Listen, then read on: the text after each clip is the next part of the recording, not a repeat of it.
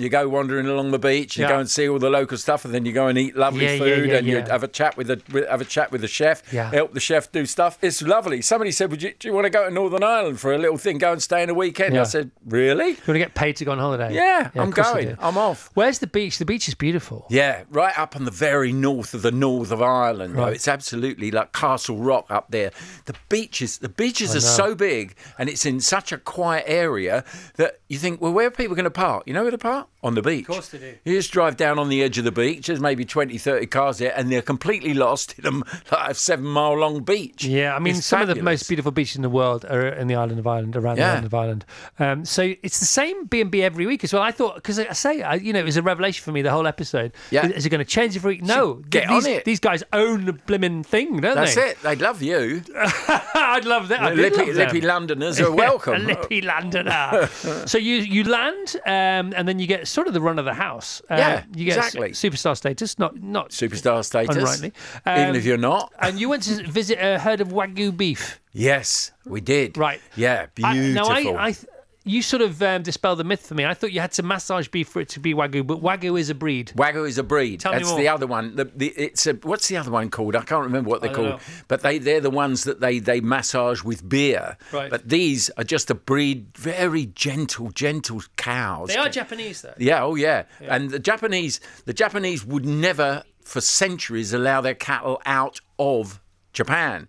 And sometime, I think it was in the early part of the last century, it was maybe into the 40s or 50s, they allowed out a consignment of Wagyu cattle, and I think they went to Australia. And so there's a range of cattle that have bred off that pedigree. So, and now they've spread around the world, not everywhere, so you can still get Wagyu beef that has been raised elsewhere other than Japan. Yeah, now Northern Ireland, clearly, because you met the farmer, then the farmer comes for dinner. And we cooked beef Wellington. What was interesting about the beef? By the way, I love the chef. He's the regular chef at this. Isn't he lovely? He's really cool. He's got a thing. Alex, lovely guy. He's got a nice restaurant in Belfast. The thing about what they did with your beef Wellington is he made some pancakes. Yeah.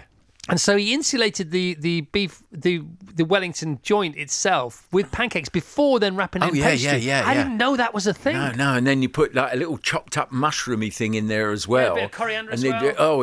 Everything, kitchen sink, the lot. And everything's all wrapped up and wrapped up. And then you put the pastry around it. Right, and then you put it on, and then what you do, well, even before that, it stays all locked in cellophane and chilled in a fridge so that it gives it a much more solid base.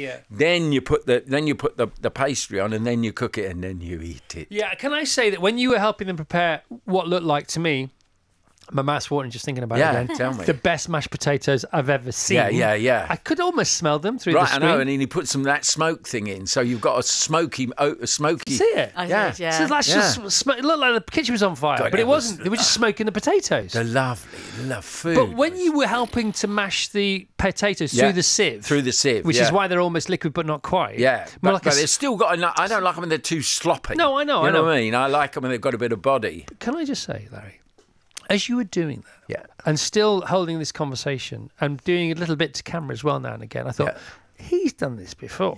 Because you were cooking on camera in conversation, and the cooking aspect was almost a motor program, like sort of, Matt Tebbett would do on Saturday Kitchen, where he can do that almost. I thought, he's done this before. All you got to do is go along and be with James Martin in the kitchen when he's doing it, right? Then what happens is you kind of realise, and I'm certainly not a chef, but I can cook. You do like so cooking. I'm at ease in the kitchen. And if somebody that knows what they're doing tells you what they want you to do, right, I can get on and do it. I'm a great kitchen helper. Right. That's what I am. Sous chef. Sous chef. Yeah, sous chef, you chef, whatever. But I am good at doing that, and I've helped a lot of them on the telly do it. And it's kind of like, I really enjoy that. So do I. Yeah, I enjoy it. Just having a little do of something. Is food your thing then? What are you saying? Yeah, it sort of is. I'm careful with it. Top three things. So staying well, got to be number one now. Staying well, absolutely. Number one, staying well. I'm no good at being ill at all. Okay. Are you a big reader, a big music fan? Yeah, read. Write. I'm writing now. I'm writing. What are you writing? I'm just putting the final touches to a novel that I wrote during the lockdown, and. You know, it's like, I thought it's all about writing the book. You know, I'd written an autobiography about 10 years ago, and I really enjoyed doing that, and it did very well.